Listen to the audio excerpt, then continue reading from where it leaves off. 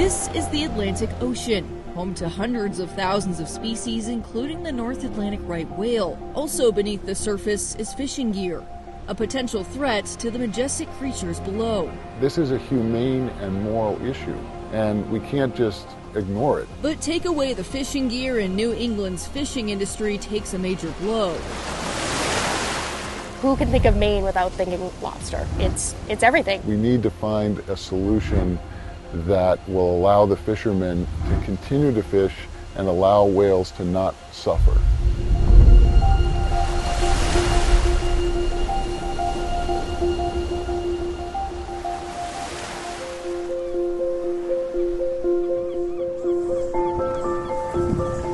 Reed, party of two. You guys are all set. Have a great time, guys. Have fun. Maybe it's the salty sea air. All right, 1, 2, 3. All set. You guys can head right on in. The freedom of the open water. We're doing what's always been part of active whale research on these boats. Or just the excitement of seeing a whale up close. Whale watching tours are packed up and down the Atlantic coast day after day. We want to be good to the whales. Our goal is to go out there and visit with them, to spend time with them, to see what they're doing, to see them in their world. Oh, yeah, you're right there. Look at him go! What? Very exciting. It's a wonderful opportunity.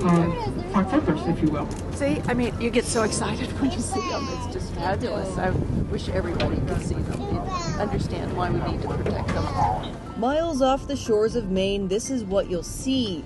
Humpback whales, finbacks, minkies, dolphins, birds.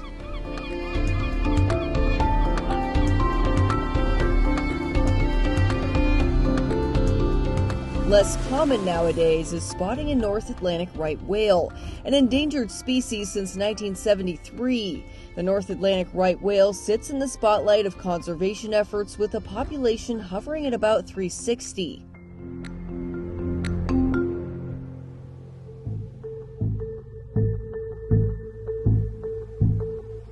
Take a breath and realize that half of the air you just breathed came from the ocean. So it's not so much about saving whales, it's about saving the ocean and being a responsible steward to what goes on in the ocean. Sean Todd is the director of Allied Whale, a marine mammal research program in the Gulf of Maine. The reason why we have so few whales on this planet now is because, frankly, we slaughtered them back in the 19th and 20th centuries. We caused that problem. This was a dead humpback whale found in Acadia National Park, right off Great Head Trail. The nonprofit documents whale patterns, from populations to migration patterns to their causes of death. That scarring is distinctive of an entanglement, and we know that she was entangled in fishing gear a few times in her life. Back at the dock, naturalists like Zach Cliver say they've seen the issue of whale entanglement firsthand. I worked as a whale watch naturalist for 31 years, and I led over 3,000 whale watching trips on the Gulf of Maine. I also saw whales entangled in lobster fishing gear off the coast of Maine. And I've seen a lot of right whales off the coast of Maine in the same area as lobster fishing gear. So I know there's a lot of co-occurrence and it's a risk. How does whale entanglement happen for someone who has never seen it before? So if you're a whale swimming naturally in the water and you come across a rope, you might not necessarily understand what a rope is. We think in a number of cases the whale tends to panic. In that panicking, it rolls, and then you get further wraps around the animal. The National Oceanic and Atmospheric Administration, or NOAA, plays a big role in keeping track of entanglements. A 2017 report shows 76 confirmed cases of whale entanglements on U.S. coasts. In 70% of the cases, whales were entangled in fishing gear. 33 of the 76 were in the northeast mid-Atlantic region. Sean says more concerning are the entanglements that aren't recorded. When we look at statistics on entanglements and ship strikes, do you think those are accurate or just potentially guesses? I think they are absolutely underestimates in all cases, because you're not going to be able to see everything. It is a huge ocean out there. We're not seeing the whales that die and sink. or the whales that die and just float off into the middle of the ocean, eventually decompose. We're not seeing any of that. We're only seeing the animals that specifically get entangled and wash up on our shores. Since 2017, there have been 14 cases of right whales being seriously injured by entanglements. Thousands and thousands of end lines out there in the area where the whales are. Of course, there's a huge risk.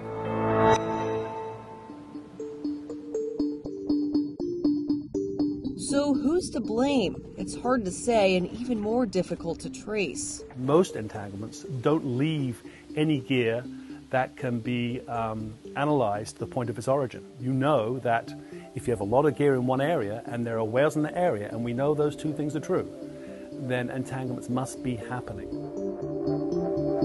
The coasts of Maine are filled with thousands of vertical lines used to attach buoys on the surface to lobster traps below, an industry that fuels the economies of many states in the Northeast. I recognize the lobster fishery as being culturally incredibly important and economically incredibly important to the state. But I am also very interested in helping fishermen become stewards of the problem.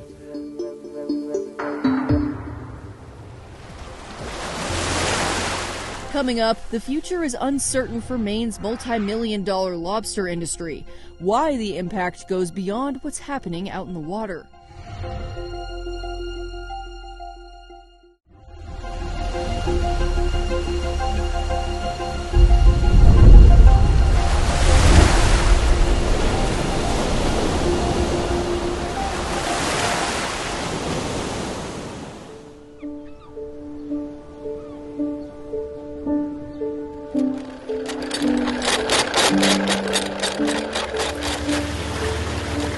This is the result of a long day's work for Chris Welsh and his crew.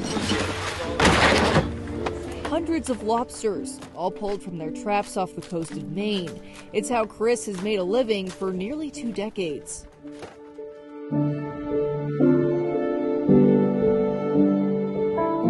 I started lobstering with my grandfather when I was about 6 years old.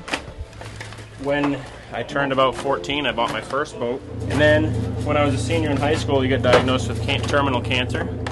So I bought his business out. In a way, this industry is unique. Long days on the open water, bringing back a product that is caught and delivered live the very same day. It's a business, but it's a way of life. Patrice McCarron is the Maine Lobstermen's Association Executive Director. She helps advocate for these businesses. The lobster fishery is the reason why many kids stay in Maine. It's how we keep our islands and our coastal communities going. It is the foundation of almost every coastal economy up the coast of Maine. The future of how it operates is uncertain. With concerns about the population of the North Atlantic right whale and entanglements, the federal government is expected to release new regulations to help combat population decline.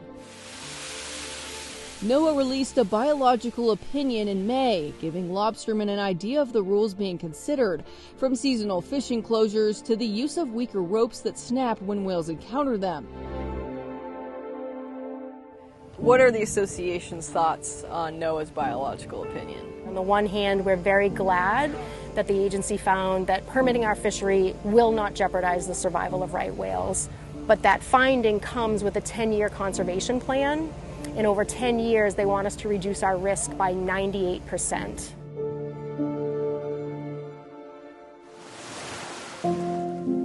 That could mean 98% less vertical line in the water, which is the rope that connects buoys on the surface to the lobster traps on the ocean floor. So the question is, what form of the Maine lobster fishery could possibly exist with a 98% risk reduction? We are a fleet of over 4,500 vessels. A statement sent to us from NOAA says, in part, the conservation framework outlines our commitment to implement measures that are necessary for the survival and recovery of right whales, while providing a phased, adaptive management approach and flexibility to the fishing industry. The impact goes beyond what's happening out on the water. It also affects the bait dealers, the fuel trucks, the box people, the ice people, the packing material. So for Maine lobstermen, it's not just the fishermen, it's a whole community.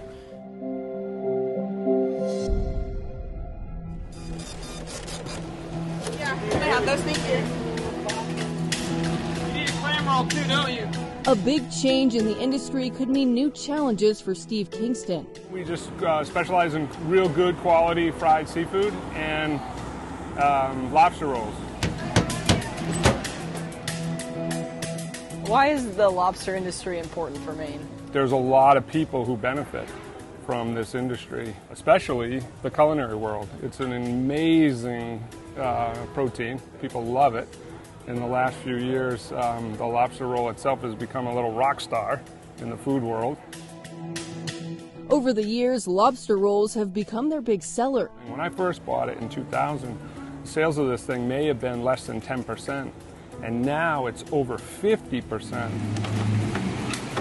Prices for lobster across the U.S. could also change. I do think that if the harder and harder it is on the men and women who fish this, and then the more expensive it's going to become, it could get out of touch with the public. It's an expensive protein, and we're even seeing it this year.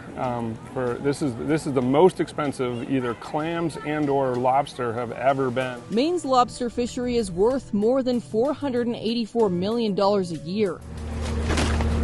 Now they're waiting to hear what's next. Details from the federal government are expected by the end of summer. With what's coming down the pike towards us, we don't really know what's going to happen.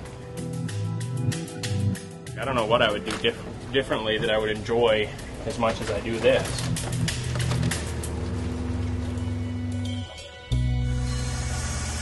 We all love the ocean and everything about it, and we'd be the first to remedy it if we were catching whales.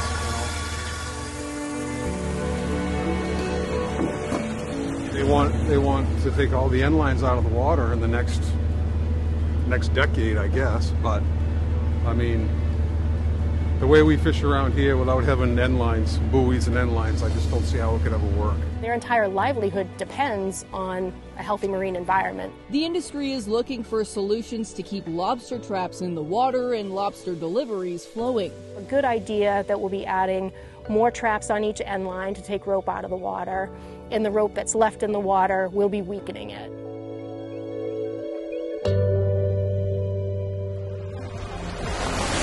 We have to address it. We need to find a solution that will allow the fishermen to continue to fish and allow whales to not suffer. Coming up, a high-tech solution, the new fishing technology that could be the end to whale entanglements and a way to keep fishermen on the water year-round.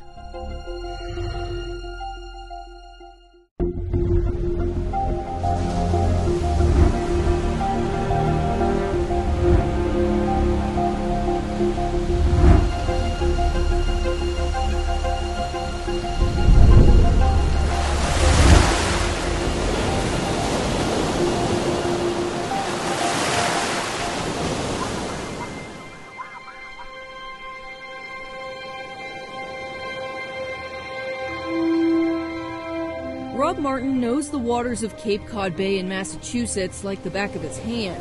How many years have you been doing this? 41 years now. Steering his boat with his feet, Rob goes out and collects lobster. That's how he makes a living. I usually get up between 2 and 2:30 in the morning. When it's good, and when it's bad, it's bad. A few years ago, his operation was disrupted. Massachusetts put a fishing closure in place from February to April due to the number of North Atlantic right whales that migrate through the area. When we got closed, it kind of woke a bunch of us up because we never thought it was going to happen to be that severe. We tried to get back fishing. Like I said, I fished 12 months. That was 100% of my income was lobstering. Enclosures only seem to get bigger. They never seem to go away or shrink. If you get shut down, you're going to figure out how to make it work. So that's exactly what Rob did. Setting a line out, and when the last trap goes off, I'm going to hit finish. Rob is helping test ropeless fishing gear. solution that involves no vertical line in the water, but a little more technology. And this is my line right here. I'm just going to hit update. These have about 1,000-meter range. Kevin Rand with the nonprofit Smelts is here to help.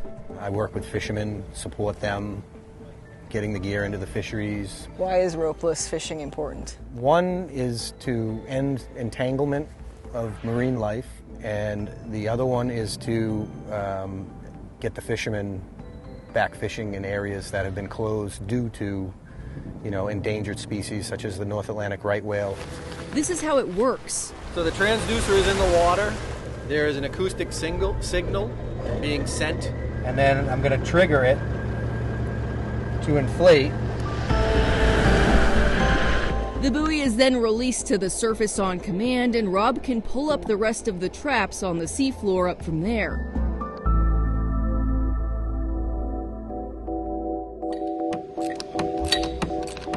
Smelts isn't the only company involved in developing ropeless fishing gear. And these are some of the acoustic releases that have been built up, and they'll be mounted in these cages.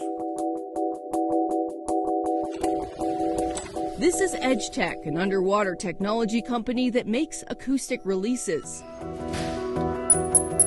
This is our ropeless fishing system. It consists of an acoustic release, which you see right here, a release link that holds this top cover on.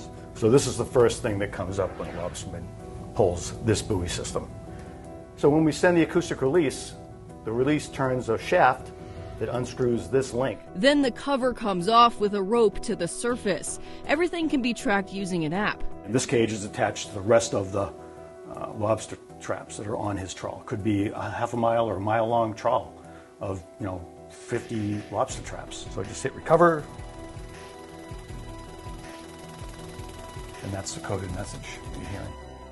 That message tells the buoy to come up to the surface. A system like this starts at a few $1,000s. For comparison, a regular lobster trap starts at a couple hundred. One of the cons that people bring up a lot is the cost. Yeah. Is there a way that you guys are planning on maybe making it a little bit cheaper? Or? We're always trying to make it less expensive. It has to be produced on a scale. That'll bring the price down, but we're up to the challenge. Funding is going to come from government, NGOs, other groups that want to see ropeless fishing. Selling the devices in scale may not happen immediately. Right now, I think it's just going to be for the closures, in the short term. Closures are something Maine lobstermen could face, but ropeless isn't the first choice for many of them. Ropeless fishing has been fairly controversial because it's a very high-tech solution for an industry that's actually been traditionally, by choice, very low-tech.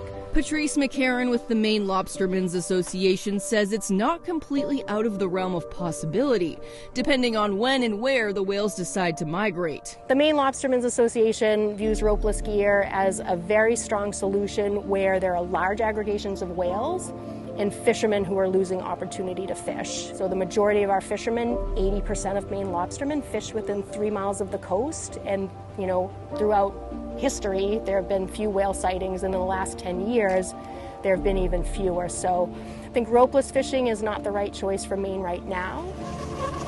While ropeless gear is still being tested, conservationalist Sean Todd says we haven't seen its full potential. You think about how cell phones have developed so amazingly over the past 10 years.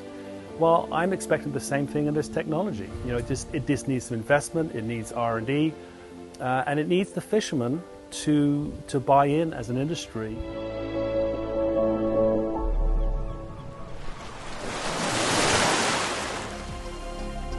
Demonstrating what's possible. This is only going to work if they get a chance to work with the gear. With new federal regulations on the horizon, advocates share what ropeless fishing has to offer.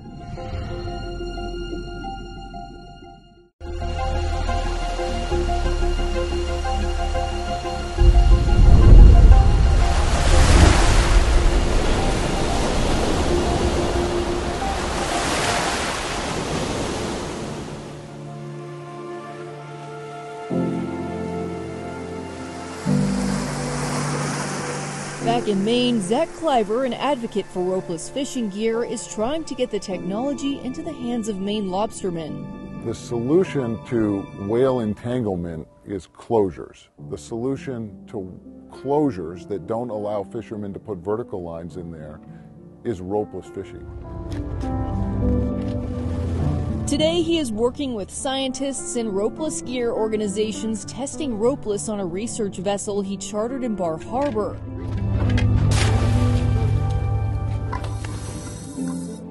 The demonstration is to help community members understand how it works. I see ropeless as an opportunity to evolve the fishery toward being sustainable. This is sending a signal from the top down to the bottom now. As ropeless fishing is implemented, Zach also sees the rough waters ahead. We're going to have to subsidize this to help the fishermen afford this. But right now, we're at a point where we're just trying offshore to see if we can start with some fishermen to test it and see if this can be part of the solution. Part of the solution for a very complex issue. We're not saying the whole fishery needs to go to ropeless fishing gear to save whales. We're saying let's just see if we can use technology to be part of the solution. Whether the end result is fishing closures, weak rope, ropeless technology, or a combination, the solution is up in the air. We simply don't know what will be required of us, but 98% risk reduction seems very unachievable. And we'll require a new business plan, a new operational plan, and we really wonder if we're still going to have a fishery if all of that goes through. The future of the endangered species, the lobster industry, and the ecosystems that depend on them hinge on new regulations coming from the federal government. I am expecting, because the federal government is trying to create the best situation possible for everyone, that no one will be happy with it. No matter where we land with these whale rules, we are doing our best to do the right thing and do right by the species and by the ocean. Because what happens here in New England could set an example for other areas around the world. It's not just an issue here, it's a global issue with marine mammals being entangled in fishing gear. If we can do something to solve that, that would be the ultimate goal. I would love to see a sea change in attitude whereby the fishermen become the saviors. In New England with photojournalist Drew Snadecki, I'm Chloe Nordquist reporting.